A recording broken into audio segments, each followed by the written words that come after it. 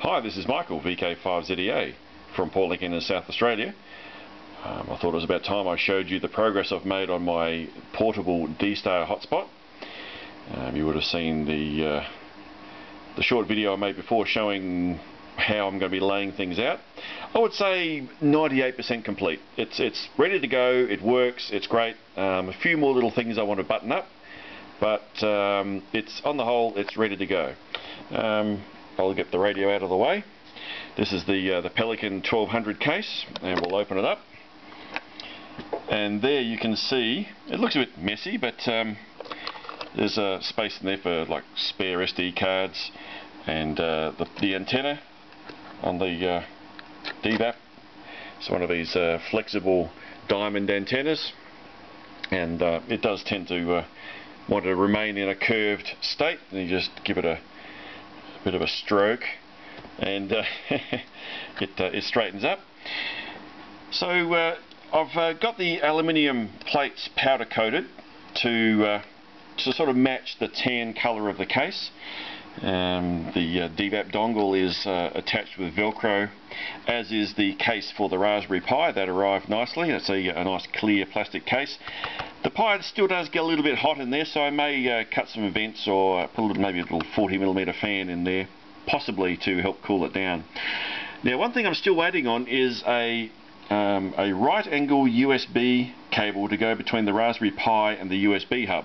You can see I've got like an up angle cable here going to an extension, and I've got another cable coming, so hopefully the cable will shoot out that direction, then under the shelf and into the back of the USB hub, which I'll show you in a minute. The other thing I'm in two minds about is what to do with the 3G dongle. It's just sitting there floating at the moment, and I was thinking about making some sort of bracket to attach onto where that screw mounts there, and somehow hold the USB socket sort of in that location, or possibly that location, so I can get at the antenna socket on the 3G dongle. But at the moment it's sitting a bit loose. This is the power supply case. This has got that little switch mode module in it. Input is via Anderson power poles, and I've made up a short little adapter cable here with a 2.1mm DC socket, but of course you can plug in any, if you've got an Anderson power lead, you can just plug it in and away you go. But this just allows me to plug in a plug pack or a wall wart power supply into the device. It draws at 12 volts about 600 milliamps, so it's not overly miserly. It does draw a bit of power. Things do get warm in here.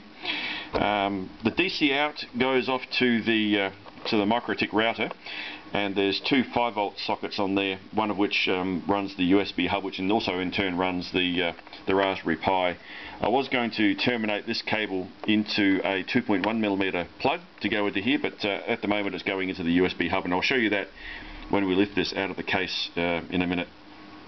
And the good thing with this is the MikroTik router board will actually run on universal voltage. It goes anywhere from like 8 volts to 30 volts. So I could potentially run this on 24 volts. 24 volts will come straight through, and this router will be quite happy running on 24 volts, and then the internal regulator will then of course regulate down to 5 volts for the Raspberry Pi and USB hub. And I changed how I was going to do the USB hub. I was going to mount it on the bottom under here, but I've decided to attach it to the underside of this shelf, mainly to leave that area vacant.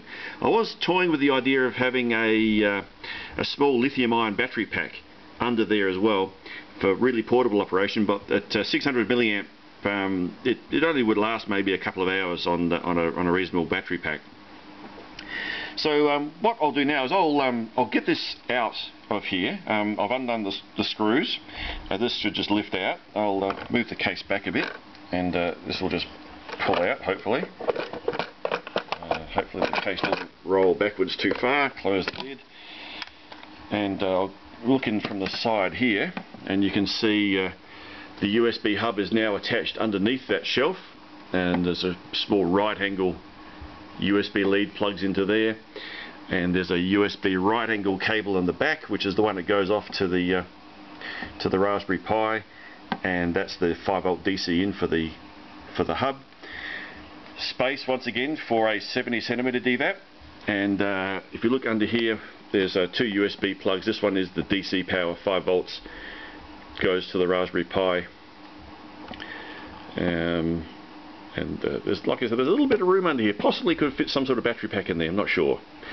The hub, the router is secured via these two. I think I showed that before. That sits there quite nicely, and the Raspberry Pi is attached with Velcro under the case there, which raises it up a little bit. There's a vent on the bottom, but it still does get quite warm, so that may end up having some sort of fan assisted cooling on there as well.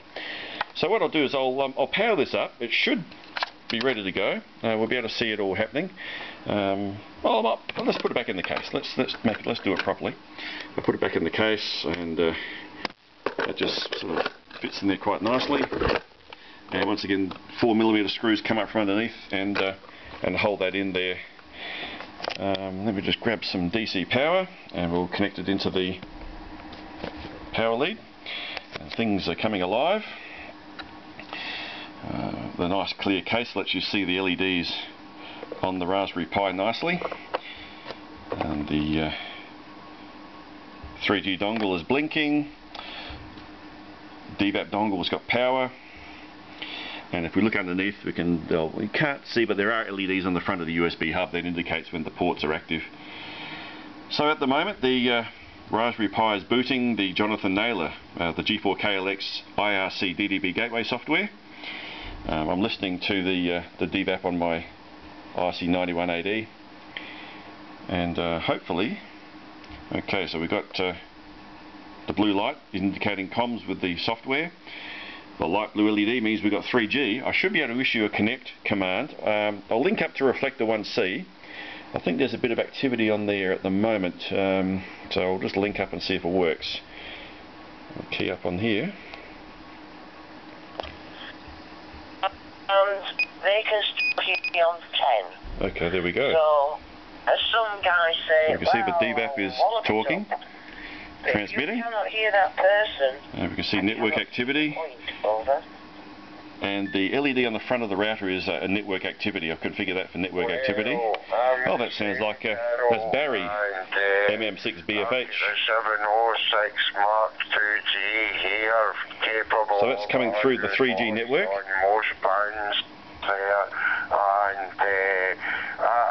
And you can see, I mean, the blue LED is showing like USB data throughput, and the fact that it's not overly a steady blinking means that the data is coming in at a fairly sporadic sort of rate.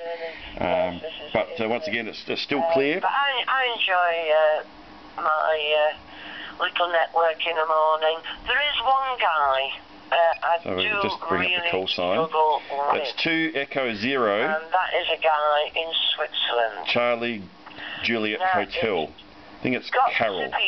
Complete. Let's bring up the message. See if we can bring up the propagation. This with one hand. Propagation's got to be there for us both Receive to message make contact. from Greenock, Scotland. It doesn't worry us in the mornings. We know we're so both there.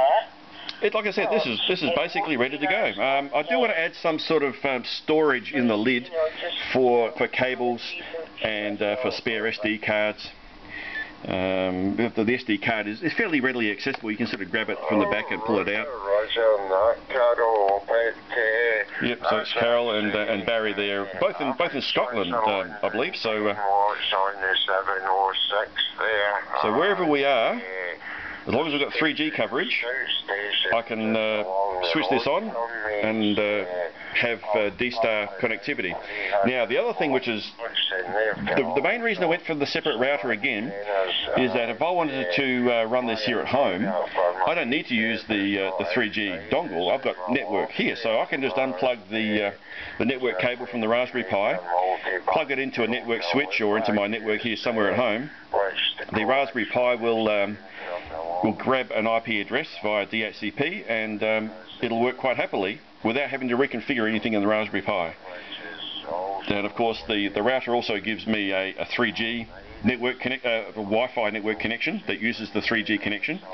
So I can use my laptop or my mobile phone with this, or indeed I can also plug into one of the Ethernet ports on the front here to plug in something hardwired to use that 3G connection. So it's a fairly universal toolkit D-Star HotSpot / internet connection that is very portable, easy to use, almost bulletproof, and really handy. I'm going to have a great time with this when I go away for work. I'll be able to take this with me in the car and have D-Star when I'm away from home.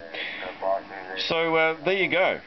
That's the project as it stands so far. I think it's come together quite well, and really look forward to having some fun with this device. Anyway, this is Michael, VK5ZEA from Port Lincoln in South Australia. 7 3s for now. Thanks for watching, and we'll talk to you again soon.